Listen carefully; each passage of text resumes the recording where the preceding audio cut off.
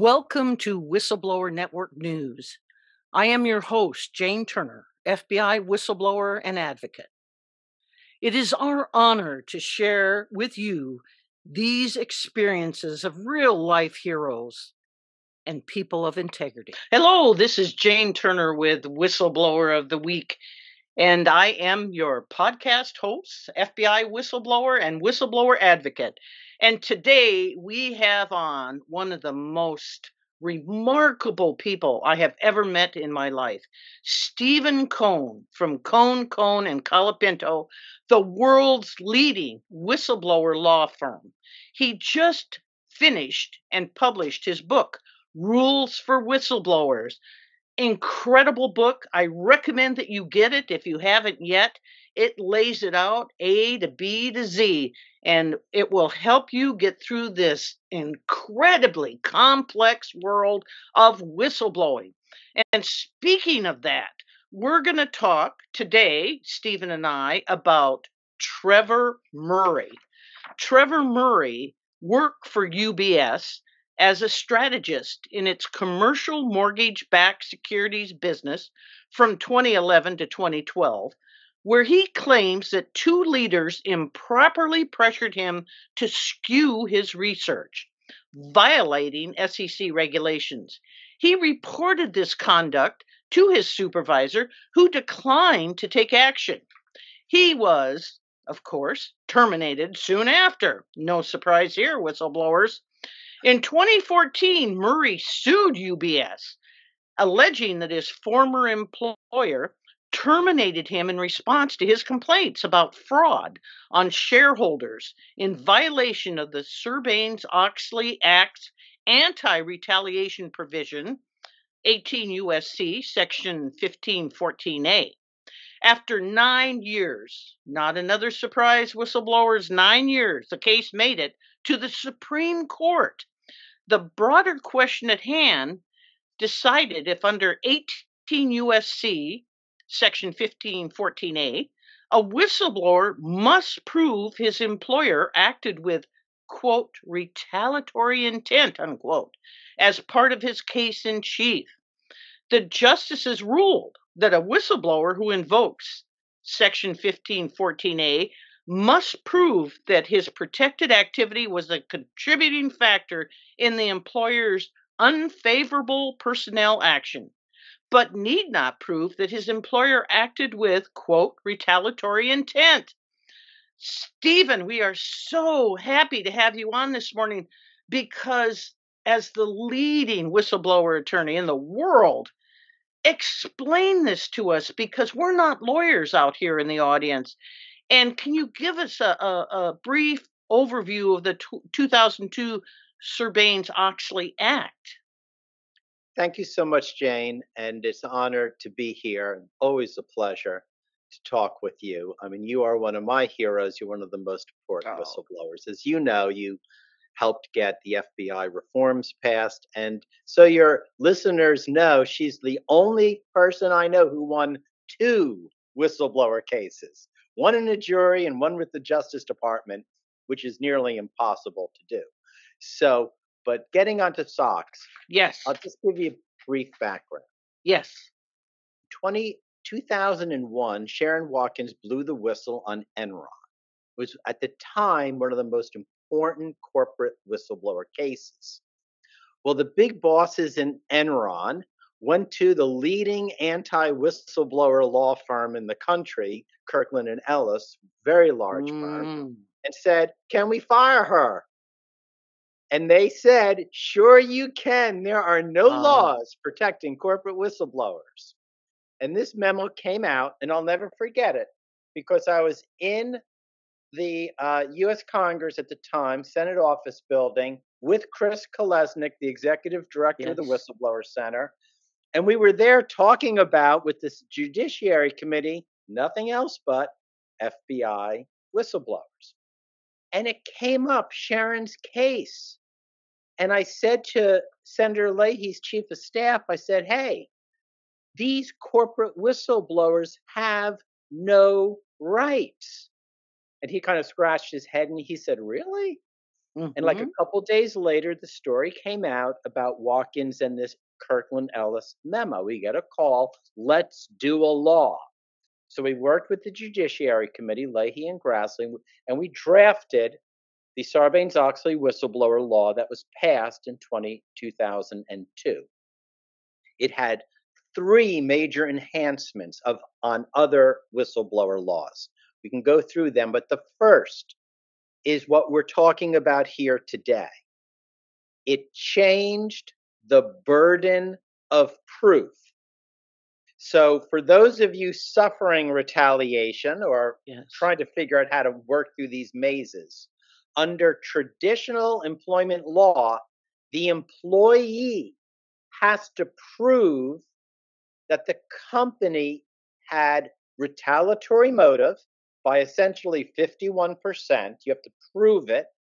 And you have to prove that the reason given for your discharge was a pretext. Two big burdens. That's why most whistleblowers lose because Yes. the companies have the high powered lawyers, they Mhm. control most of the witnesses, and they have access to all the documents. They also can create this pretext if they carefully plan your firing.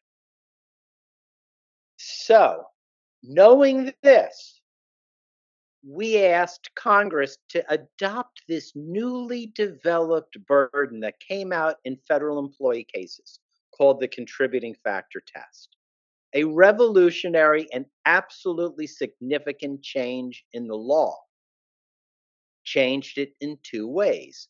First, the statute says instead of having the whistleblower prove retaliatory motive by a preponderance of the evidence, which is always hard, proving intent, Yes. they only have to prove a contributing factor, which means one factor among many. It could literally be 1%. If you just can show evidence of retaliation, not motivating factor, not 51%, some evidence, the burden of proof shifts.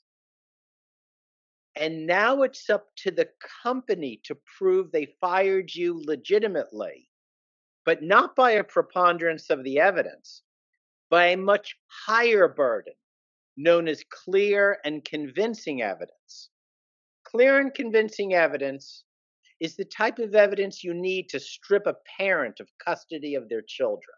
It's not as high as beyond reasonable doubt, but it's much higher than preponderance, which is like 51%.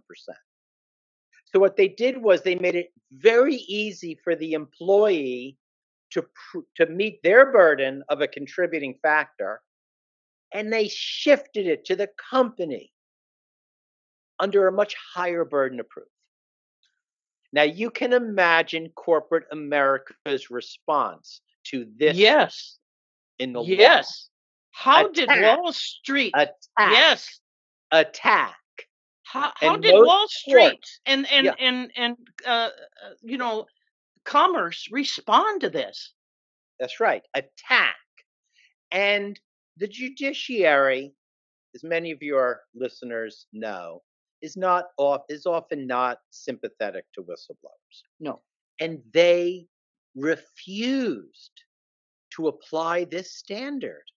They literally looked at it and said, this is way too pro employee, pro whistleblower. They went back to the old standard, which was force the whistleblower to prove by 51% preponderance of the evidence of motive. And just to understand that motive is getting into someone's head. It's very hard to prove. In your most of like your tort cases, slip and fall, you don't have to prove that the person intentionally pushed you down the stairs. You just Right. have to show that they didn't have the proper banister. You don't need intent. But in a whistleblower case, you do. So they just ignored this provision year after we watched it. It was just dumbfounding year after year, court after court. So eventually, the issue landed before the U.S. Supreme Court in Murray v. UBS. Showdown at the Supreme Court corral. Yes. This is a world shaking case, isn't it? This is making precedent. It's a This is big deal. so it's making precedent across the whistleblower world because other statutes use the same burden, and they have all suffered the same fate Mm. as SOX. As I mentioned, federal employee cases, but also meat safety, auto safety, consumer rights, consumer financial. Across the board, that Congress started using this burden of proof in modern whistleblower laws across the board. So this precedent not only would cover Wall Street and securities types of violations, but would now cover everything from product safety to meat safety to auto safety across the board, federal employees. So major precedent. And on one side, Mr. Murray, an individual whistleblower fighting for his life. On the other side, corporate America, led by the Chamber of Commerce, that has one of the most successful records before the Supreme Court in winning. The Supreme Court over the years has become very pro corporate, and the Chamber has one of the best winning records. Showdown. Wow. So give us something about the information about Trevor Murray's case. And I'm also very interested in why it took so darn long, which seems to be the problem with whistleblower cases. Well, Trevor's case, I always found it interesting. He accused UBS, one of the largest banks in the world, of fraud. It always made me chuckle because they're a repeat offender. We did the Birkenfeld case, UBS Yes. having 18,000 illegal accounts worth $20 billion. So, UBS doesn't, they have small frauds, large frauds, big frauds, money laundering. I mean, they are dirty. They are located in Switzerland, where whistleblower laws do not apply in No. Switzerland. They've criminalized whistleblowing. Yes. So Yes. they're used to having free reign. They're just unbelievable. And they use their corporate might to get away literally with murder. But in Switzerland, they use their corporate might to have the Swiss government protect them. So they're used to bullying people and they're used to just firing whistleblowers. So Trevor took this case on. He went to a jury. He won $1 million verdict. I don't know the exact amount, but it was over $1 million. He was right. They were wrong. But the judge applied the correct standard of proof. The judge said to the jury, you can rule for Trevor if you find there was a contributing factor. And if you do, it's up to UBS to prove by clear and convincing evidence they were justified in their action. The jury went with Trevor. UBS took it to the appeals court, which usually in 99 of 100 or 999 of 1,000 cases is the end of the line. The Yes. appeals court of the First Circuit, which is dominated by Democratic appointees, said no. They went for UBS. They backed Wall Street. They reversed his verdict. Why? Why, Stephen? Exactly what most courts have done since Sarbanes-Oxley was passed. These judges just couldn't believe that a whistleblower's burden of proof, ability to win their case, was strengthened. They couldn't change. Trevor took it to the United States Supreme Court, and that's where the showdown occurred. Because it was very simple. The judge applied the correct standard. The chamber wanted an incorrect standard. Trevor blew the whistle on a notorious bank that is engaged in fraud, but also one of the wealthiest financial institutions in the world. Showdown.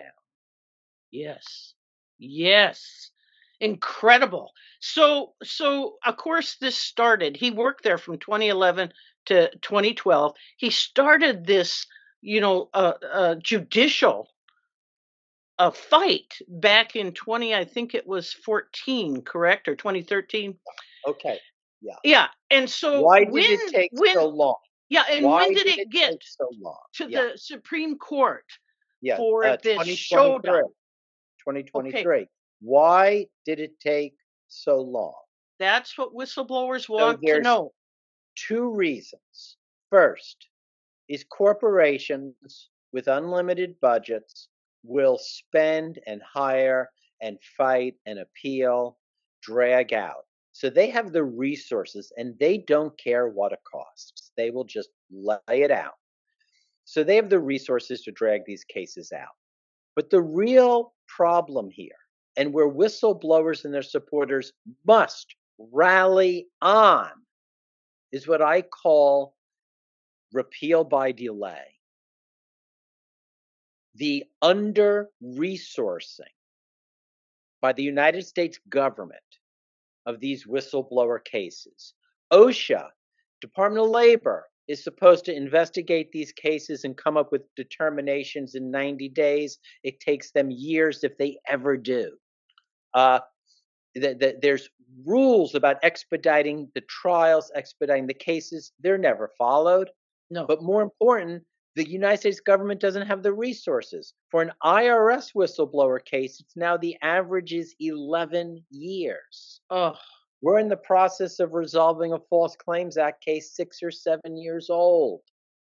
They don't have the resources. And what's needed is a push from the grassroots to demand. And that's actually, there's a law pending for the IRS that's going to demand they issue the cases faster, or they have to pay interest. They figure the IRS responds to money. But who knows? But right now, they can delay your cases. They don't have to pay any interest. So the smart people said, how do you get IRS to move? Make them pay interest. They're right, right. money. Right. Hi, we'll be right back with more of Whistleblower of the Week after a quick message from one of our whistleblower friends. Don't go anywhere. Hey, this is Austin Handel, also known as Officer Ash on social media and as the Dunwoody Whistleblower, and the Vice Chair of the Lamplighter Project. Leading whistleblower attorney Stephen Kohn's latest book, Rules for Whistleblowers, a handbook for doing what's right, is the ultimate guide to blowing the whistle. Rules for Whistleblowers is an easy-to-read, essential tool for anyone curious about whistleblowing. The book lays out 35 rules to help whistleblowers navigate the complex and dangerous world of whistleblowing. Subscribers to the Whistleblower News Network can also receive 35% off a copy of this indispensable resource. Visit whistleblowersblog.org/rules for whistleblowers to learn more. But So they it got need to the resources. That's it. so, and I agree with you there, Stephen, totally. So it got to the Supreme Court. It's a shootout at OK Corral, and the good guys won. Yeah. But yet, I talked to Trevor the other day, just yesterday. He's excited to come on the Whistleblower of the Week. But guess what? It went down to the lower court. What is going on? Most people think the Supreme Court, law of the land. What happened? Sure. So let's first talk about the Supreme Court. So on the one side, you had corporate America, obviously UBS, and various what's known as amicus briefs, which are friend of the court, and the Chamber of Commerce and corporate allies all filed against him. On the other side, you had Trevor and his lawyer, but whistleblower advocacy groups came in his support. National Whistleblower Center filed an amicus, which I helped author. So we came in and we were discussing the history of the law because we were involved in the original passage.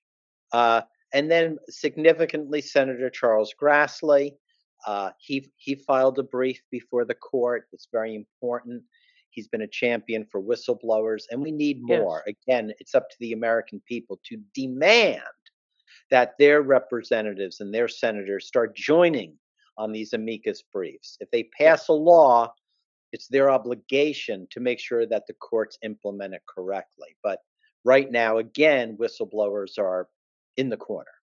Yes. It was argued out 9-0 unanimous for the whistleblower. Wow. Slam dunk. The Supreme Court did what the advocate said. Read the law. Look what we wrote in 2002. We laid it out explicitly. And the fact that the overwhelming majority of courts were refusing to implement it was not of any concern.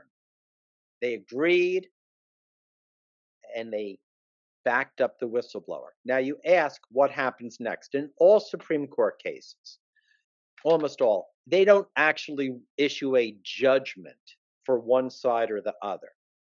They correct the issue of law, and then they send it back to the lower court for final resolution.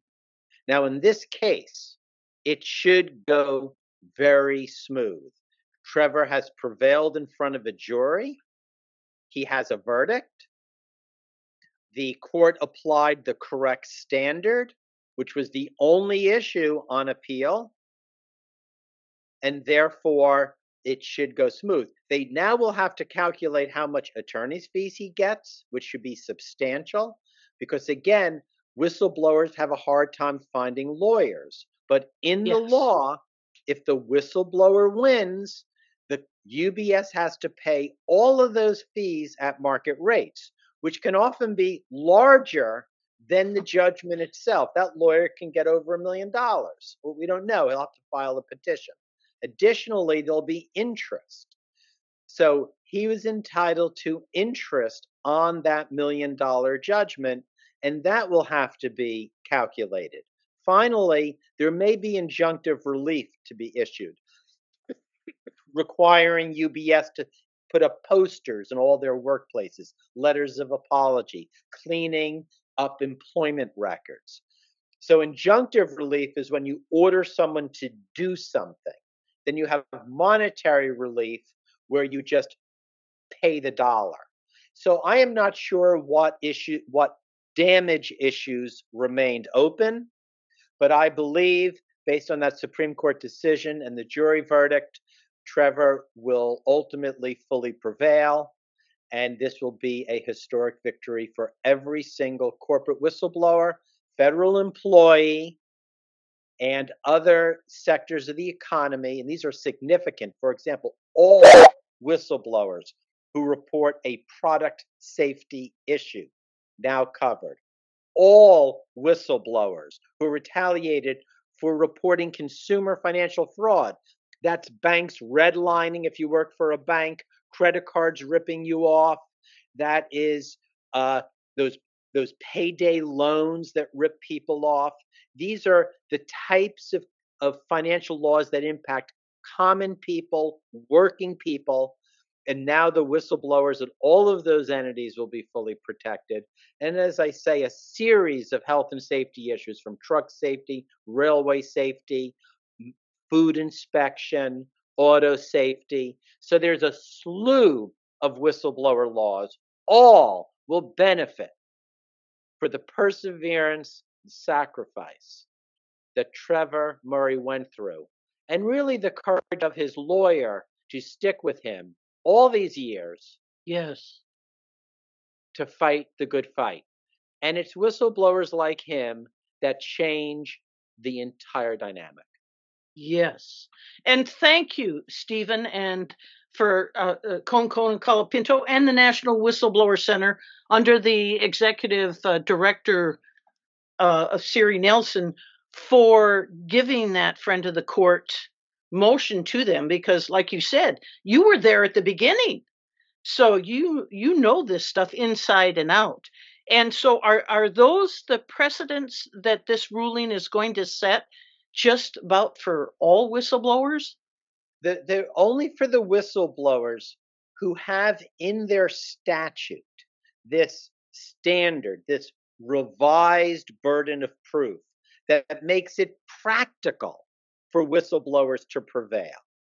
That takes into consideration the fact that companies have almost all the documents, control of the witnesses, and the economic power.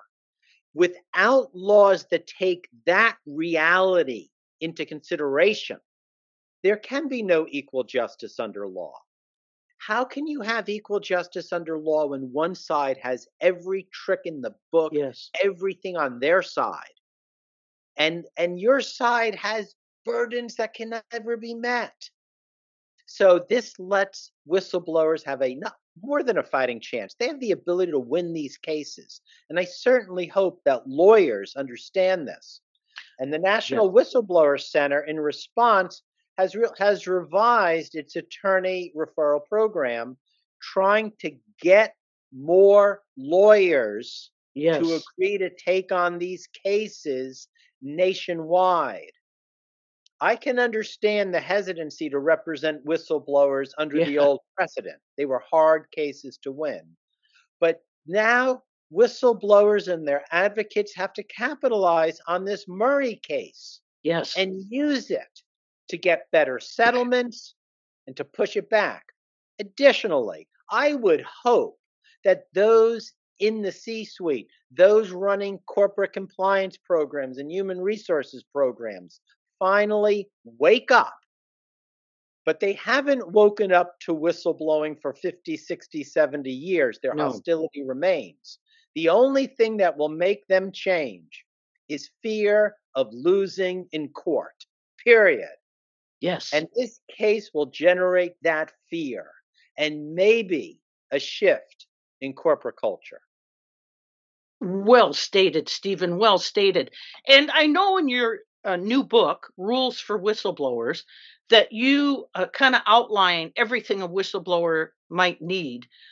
One of the things I've discovered that is critically important, and as I talk to whistleblowers like the FinCEN whistleblower, the Russian meddling whistleblower, I don't think we even need to mention names here because these are so well-known cases. What they have stated to me is they wish they'd have had an attorney. And so they started the journey on their own and they got crucified. Crucified. They were like a lamb being led to slaughter. How important is it to have an attorney? Well, to put it mildly, the concept of David versus Goliath. I ask you this: how old is the Bible? And how many stories of David are in it? One. Yes. In how many thousand years? So if you're taking on a David versus Goliath struggle, the bad news is Goliath usually wins. Yes. Yes. You know, it might be Yes. romantic. You're standing up there with your slingshot, Oh, feeling yeah. pretty good. But in Righteous. most cases, Righteous. Yes. most cases, so it's not it's not a laughing matter. No. So what do the corporations have on their side? First off, law is always complex with deadlines, filing requirements, standards, so many things. And this is not like prejudicial to a whistleblower. Whistleblower cases are known as what's known as complex civil litigation, meaning Yes. it's not like did you cover your hole? Or like a workers' compensation case, which is what's known as strict liability. You get hurt at work, they pay. It doesn't matter who's at fault.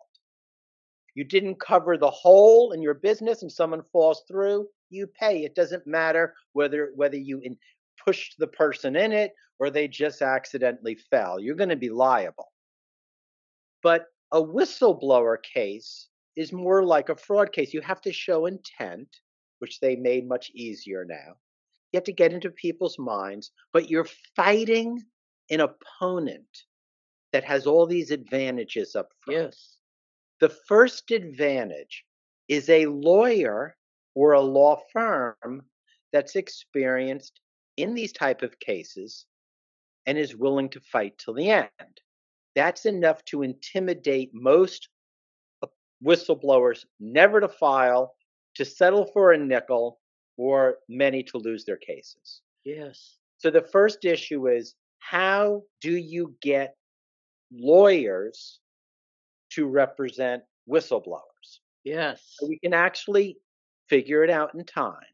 The first law, which was passed in 1976, Civil Rights Attorneys Fee Act, said that if a certain classes of victims, which include whistleblowers, but also victims of civil rights, if they win their case, the company has to pay the fees at market rates. So, in other words, if the big firm is charging $500 an hour, your whistleblower lawyer can get $500 an hour, even if they were charging you $50 an hour. They look at the market. So, they were hoping that enabling a whistleblower or civil rights lawyer to get a large fee if they win the case would stimulate a private bar. It did somewhat, but the problem was, what if you don't win? Oh, oh, So brutal. you get nothing. So that's where the Murray case comes in, Oh, because it makes it a reasonable lawyer looking at this can see a pathway forward, can see how their client, and this is again why the rules book, without touting my own horn, is so important, because it gets into the type of evidence you will need to show the contributing factor. So a lawyer looking at the evidence can say, yeah, my client can do that. Or the whistleblower, before they blow the whistle or before they get themselves fired, can say, hey, do I have the evidence if I do get fired to win? It's all laid out. Then the second thing is that the whistleblower lawyer has to do is, can we meet our burden? And again, in the Trevor's case, that burden has now shifted to the company.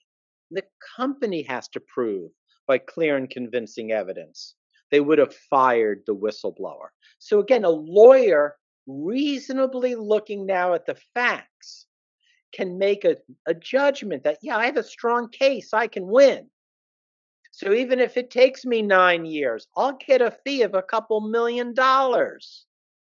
And the company sees the same thing. So you need the ability to prevail, which Murray's case has done. Third, and this is what Congress did with Dodd-Frank and the False Claims Act, the whistleblower reward cases made it financially feasible to get a lawyer, because these cases usually come in above $1,000,000, where the whistleblower gets an award, 1 million, 2 million, maybe on the average of about 5 million. So it's like a tort. It's like doing a personal injury case or a medical malpractice case.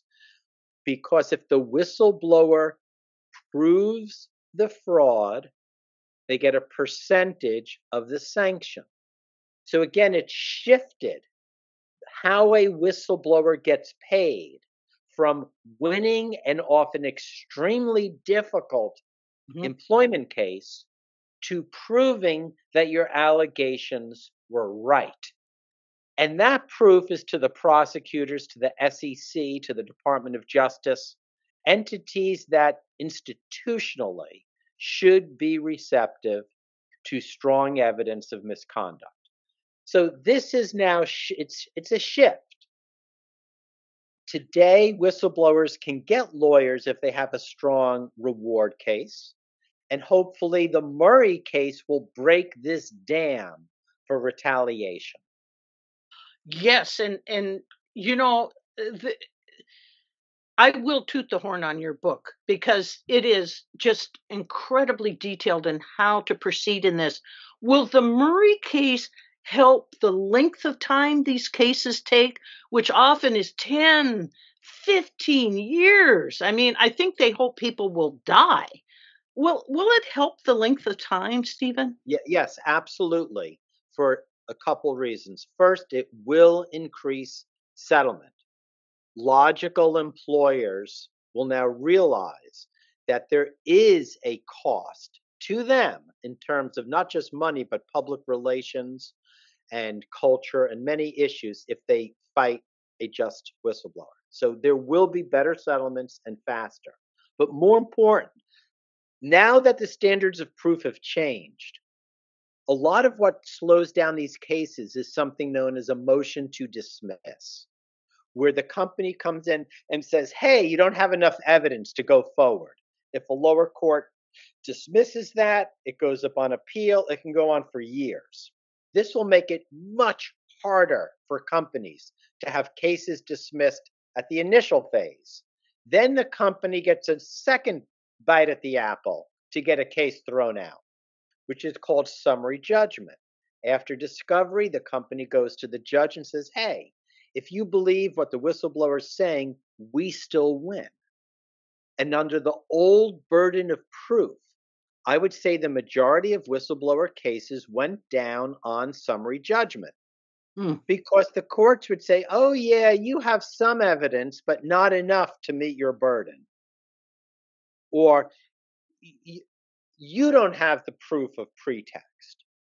Now the company has to prove they didn't have pretext. So by shifting these burdens, it makes it much harder for companies to prevail in these major pretrial motions in which most whistleblowers have lost. And even if they didn't lose, they were forced to appeal, get a higher court to reverse it, and the delays and the costs go on forever. So both from a tactical perspective and I think in a corporate self-interest perspective, settlements should be far easier and more just, and the litigation process should be much faster. That's just excellent news, Stephen. Excellent news. And I just want to say this. Sure. The history of whistleblowing has been people like Trevor Murray, Sharon Watkins, Ernie Fitzgerald, Fred Whitehurst, Bradley Birkenfeld, and yes, Jane Turner, to trailblaze, to spend the 9 years, and to change the way things are. We got to just keep moving. And I just, to your listeners right now, I have to say this. If you think corporate America is sitting back on this, if you think they're open arms with these types of burdens, if you think they're smiling when a whistleblower gets a $5 million reward check, you are living in a dreamland. They are out to destroy these laws. They used to have a lot more success in court. So they've been losing in court. So they're going to shift to Congress.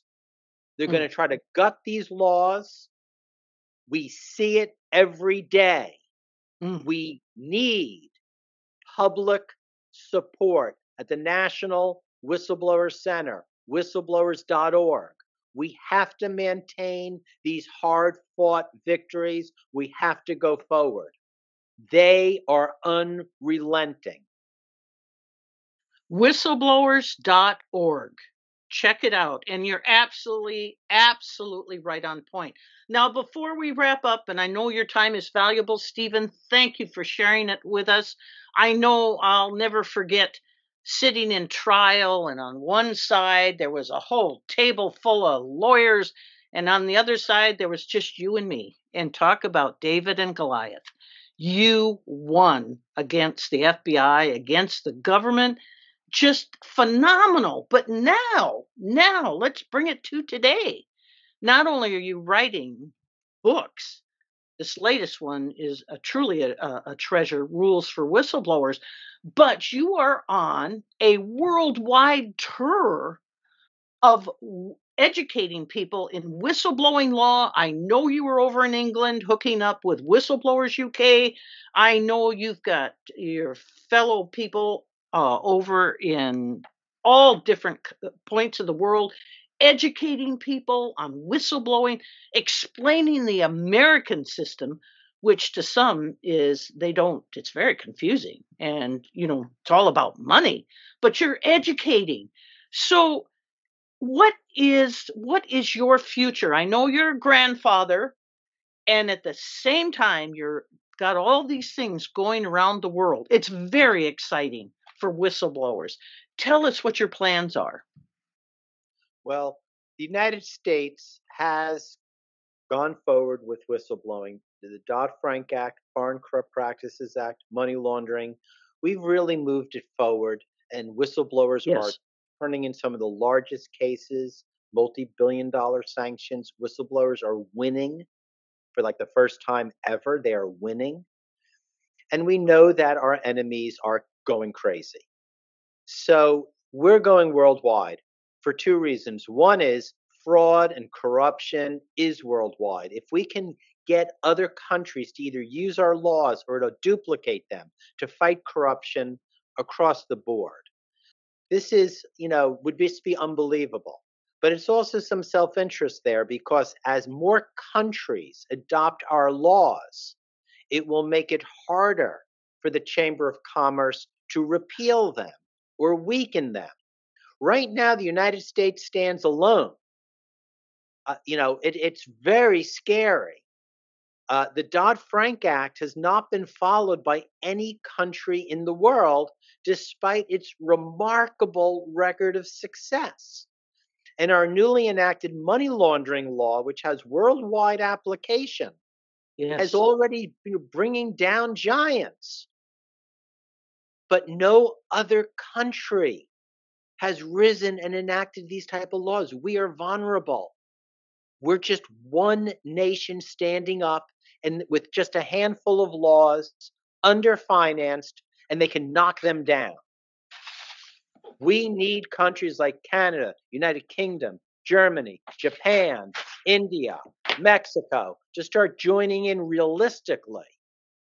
And we'll see what happens. But as I said earlier, this is a fight. We see it in the halls of Congress. We see it when we're trying to pass simple legislation that on its face has total bipartisan support, but in the background is getting stabbed and sabotaged. Yes. We see it. And we understand that without strong public support. So that's the National Whistleblower Center game plan. Public support in the United States that we can generate, and let's get other nations and NGOs and human rights defenders to start joining in and backing us up. We can't do it alone. That is Stephen Kohn, a legend and an icon in the whistleblower world. Thank you, Stephen. You were so inspiring. And thank you for explaining the Trevor Murray case to us. Do you have any last words? Yeah, I just want to take my hat off. I've never met Trevor, but I want to thank him. I want to thank his lawyer for the fight they put up and the change they made. Literally, that will impact thousands and thousands of people. Thank you. And Jane, I want to thank you for Whistleblower of the Week, for bringing these stories and these issues to the public's attention day in and day out. Thank you. Thank you, Stephen. And we will be having Trevor Murray on Whistleblower of the Week. You have a good day, my friend. Thank you for listening. And please don't forget to like, comment, and subscribe. If you want to read more whistleblower stories, go to www.whistleblowersblog.org. Music by Rachel Kilgore. Editing and booking by Anissa Sheikh and Victoria Thompson. And a special thanks to our sponsors, Whistleblower Network News. Growing up, I think you'll find that it's just as hard to stand up tall as it was when you were small. The truth is hard.